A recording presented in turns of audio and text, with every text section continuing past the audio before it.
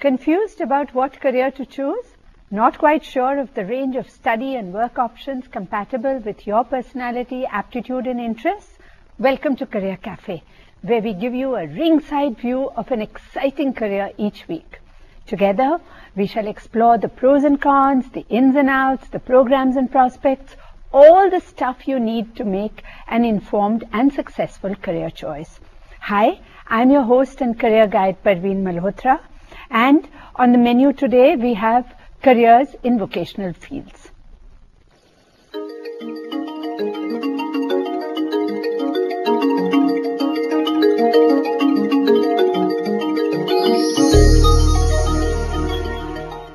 India has a large population base of 1.22 billion with a demographic shift in the working age group, 15 to 59 years. While the overall population is expected to grow at 1.4% over the next 5 years, the working age group is expected to grow at almost double the rate at 2.15%. And although India's official unemployment rate was pegged at 3.8% last year, but as always, averages hide many stories.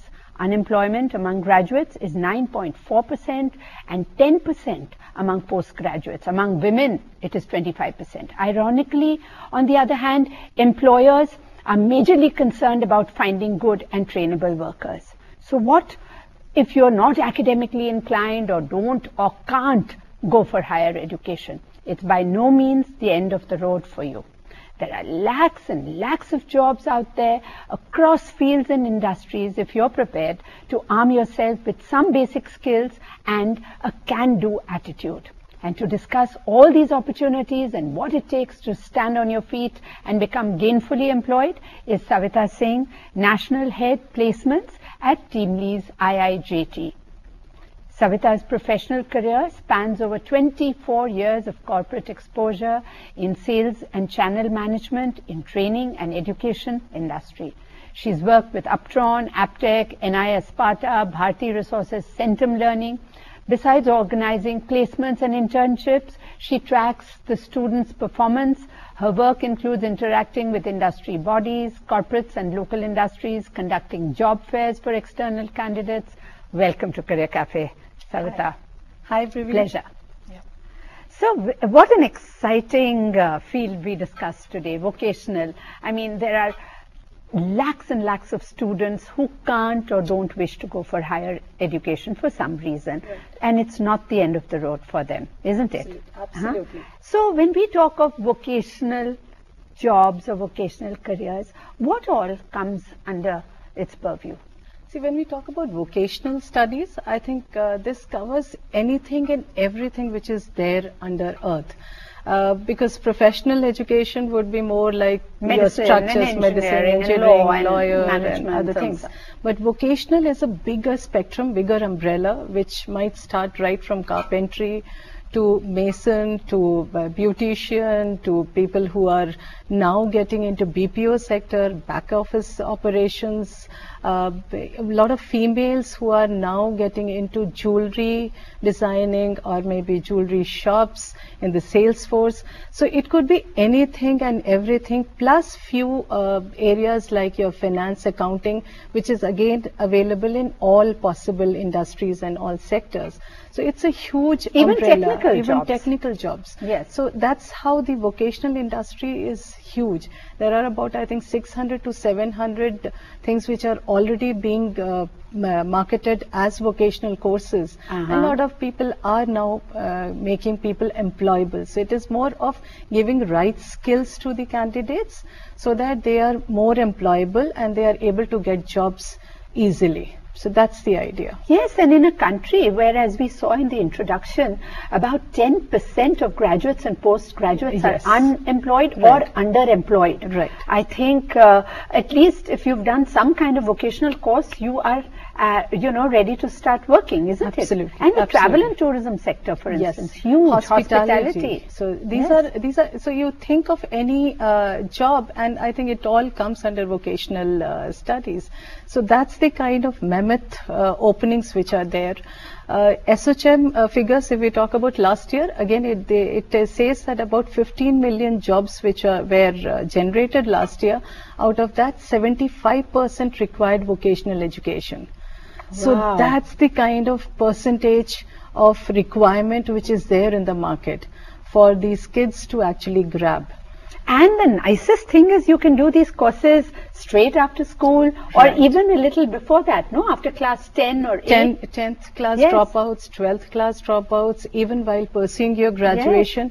In Yes. fact, that's one thing that I keep telling all the students, that keep continuing your education. Yes. Because that's important, because when you go for a job, you might get a job immediately, but moving ahead 5 years down the Yes. line, 10 You might years, hit a ceiling. you might hit a ceiling, Yes. and these certificates might be useful then. So it's always better to keep continuing your Also, it academic. furnishes your mind. So I Yes. think overall, in a world that is so interconnected, Right.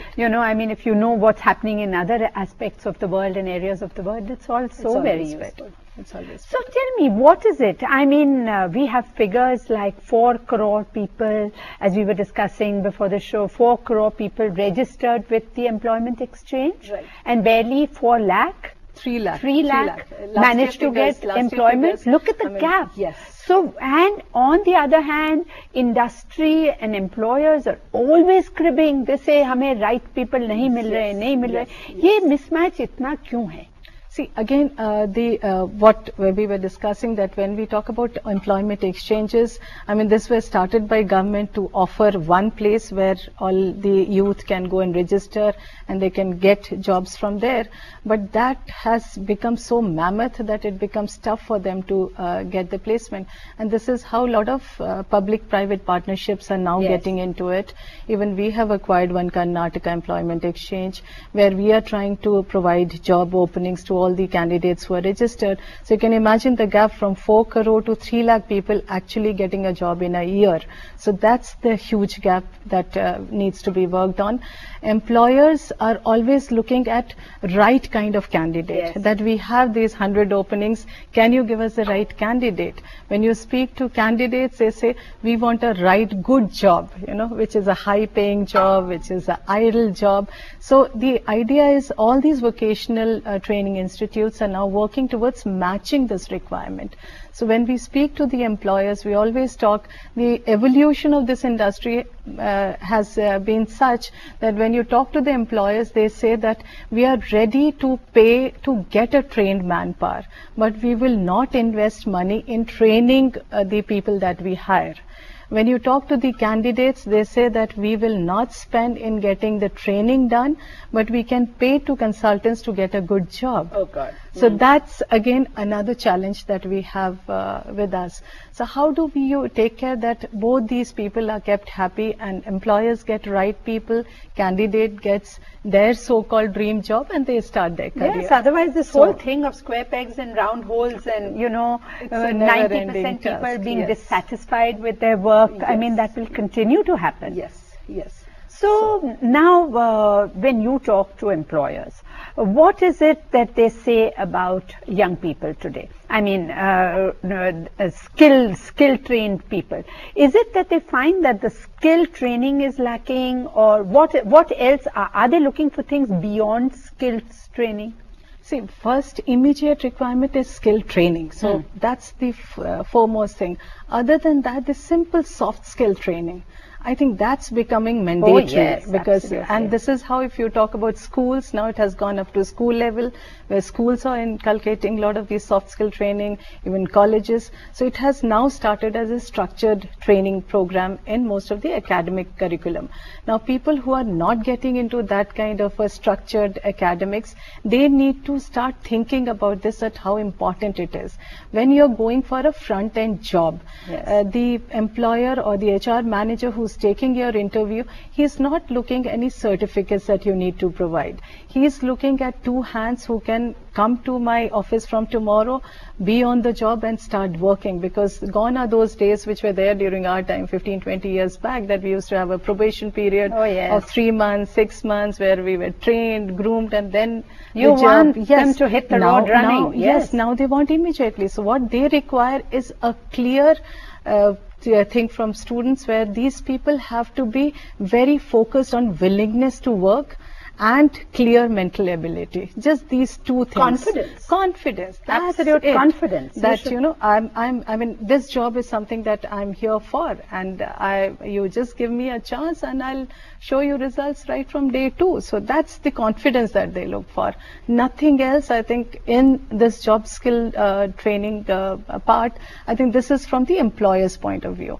From candidate's point of view, you don't know. I mean, you are dreaming that yes, computer is something which interests me, but once you start working, then you realize in computers whether hardware is what is interesting, whether software is what is interesting, whether just sitting and surfing the net is what actually interests you.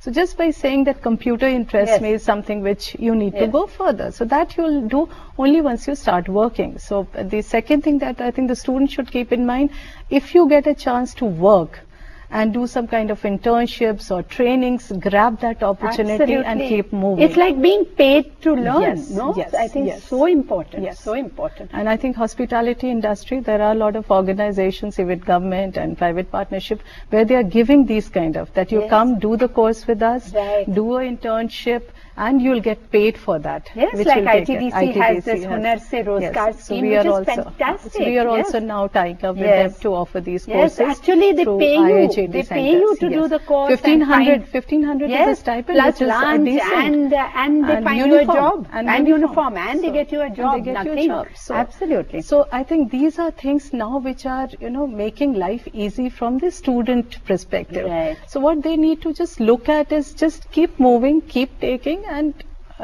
riding the and you have to be willing to roll up your sleeves and work. No, I'm not saying कि ये मेरा काम नहीं है और ये तो मैं करूँगा नहीं. You know, I think you should be ready to do anything and everything, because that's how you learn.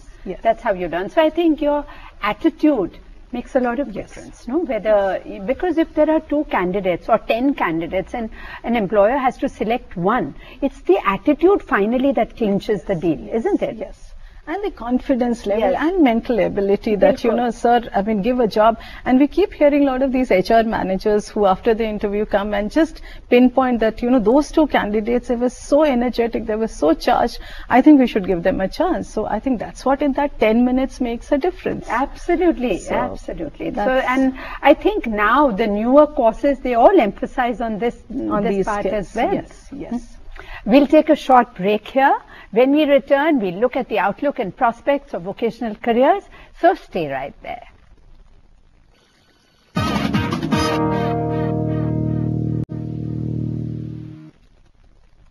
Welcome back to Career Café. We are looking at vocational careers, and with us is Savita Singh, National Head Placements at TeamLease IIJT.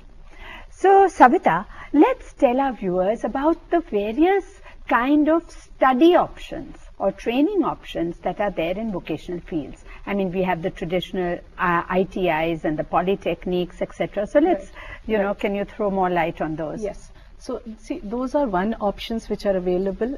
If we talk about figures, there are about 256 lakh people who sit for class 10th exams every year. 256 lakh people. So, out of that, about 105 lakh fail. They are unable to clear the exams. So this is how all that change which is happening in the examination system. Apart from that, you have 160 lakh people who sit for class 12th exam. Again, out of this, about 80 lakhs are able to clear this exam. So the people who clear, out of that, roughly about 50 lakh are the ones who are able to get into some college education or degree programs. What happens to the remaining crowd which gets kicked out at 10th level or 11th or 12th level and are unable to get into an organized degree program. Not only that, Savita, what about the lakhs who go into, undistinguished bachelor's degrees? So which are not even worth. We are not even talking about that. We are talking about this huge segment which are, dropouts due to whatever reason, that they were unable to clear one exam, because of which they can't move ahead in life.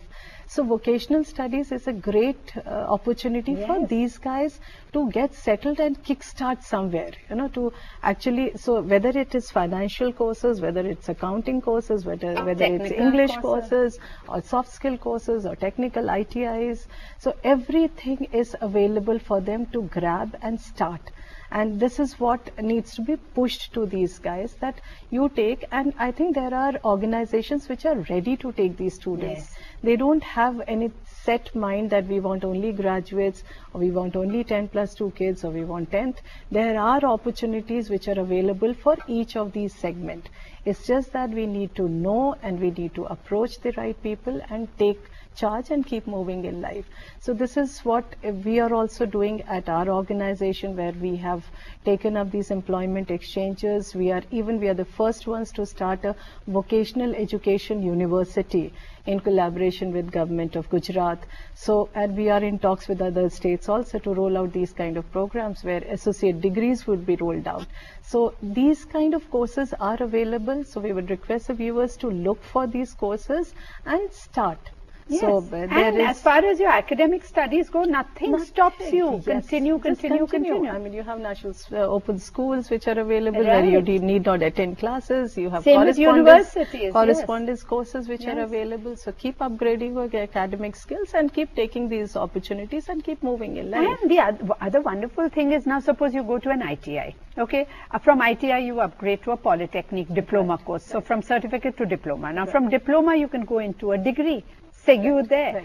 So I think there is really, I mean, all this kind of... So keeping these things in mind, this was the idea of getting into these vocational education universities where you don't have a set pattern. There's an exit anytime and every time.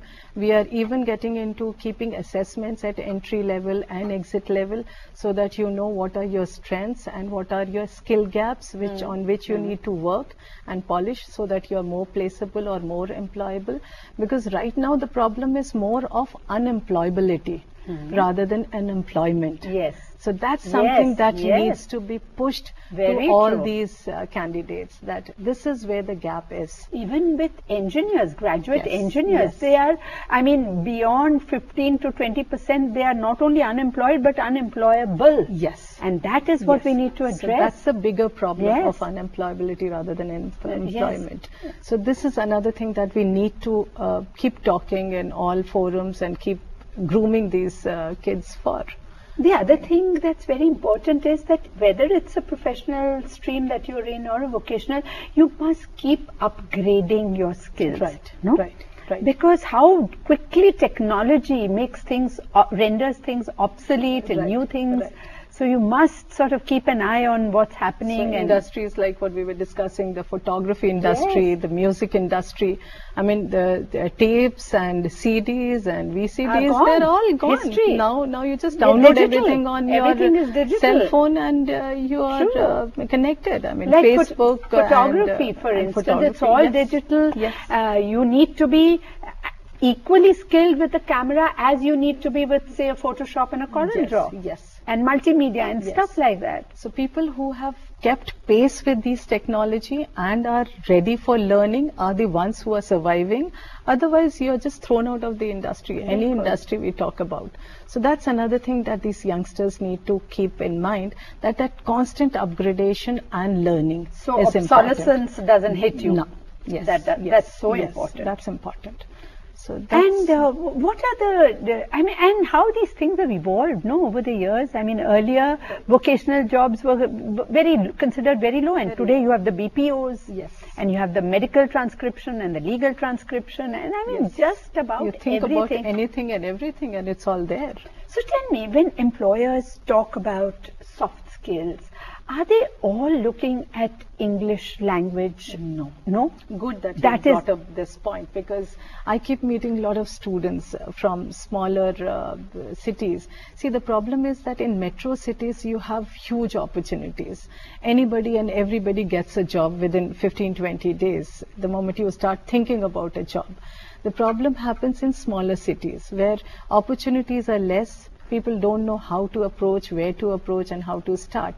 Yes, this communication skill and language is a problem, but there's no end to the world, because we have a lot of these organizations who are ready to hire people with local language also. So whether you know Kannada, or you know Tamil, or you know Bengali, or you know Hindi, there are jobs available. What you need to talk during your interview is your confidence and your willingness to take up the job. There are a lot of organizations, yes, where it is mandatory for you to know English Yes, language. in the services sector, Then where it's fine. people I mean, facing. if you have a problem in that, I mean, maybe you don't fit into that segment. Look But at there are a Savita. lot of organizations who don't bother. I mean, you see all these telecom shops which are selling handsets. I mean, you have a shop which is in the swankiest mall, where they might require a person with good English and with good communication skill, but there might be a shop which is in a small place where they don't require Right. such a Right. In fact, they hi-fi. require Yes. somebody who so can it's the communicate same in the- organization. Yes. Everything is same, but the requirement is very different.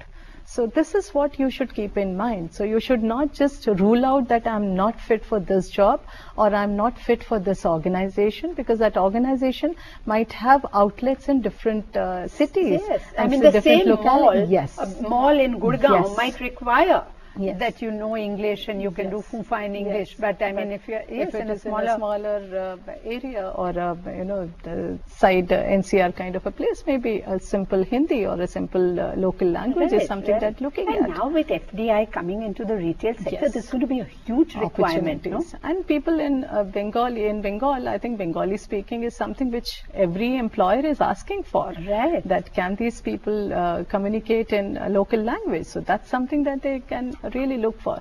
So I think language is not such a big barrier now, in case you're willing to yes, take and the job. also you don't require the Wren and Martin kind of grammatical English. You English, just need to be yes. able to communicate what you want to Communicate, say. yes, Yes. So like CCD is one of our employers, and there also it's the same. So a CCD outlet which is in That's a Cafe Coffee Day. which is in a bigger city, might require people with English speaking. But in a small place, they just require that we'll teach you those basic words of etiquettes. Thank you, sir, and please come in, and what can I get? So those things, if you're willing to pick up, we are Right, ready to hire yeah. you. So Tell me, Savita, what are the trends for the future? I mean, say employment and hiring trends in the coming years. See, this is what we just discussed, that people should be ready to take this change, because it's going to be a very fast change. So the youth and the youngsters should be ready to pick up this fast. When we talk about Facebook, Twitter and LinkedIn, I think they have to be tech savvy. There's Yes, nothing. yes, They have to know how to use computers, because if you have to make your report and send at the end of the day, there's nobody in your office who's an going to do it. assistant who would do it. You're required to make the reports and send it. So learning, upgrading, moving ahead fast and keeping with the technology is the most important thing in any industry and any vertical.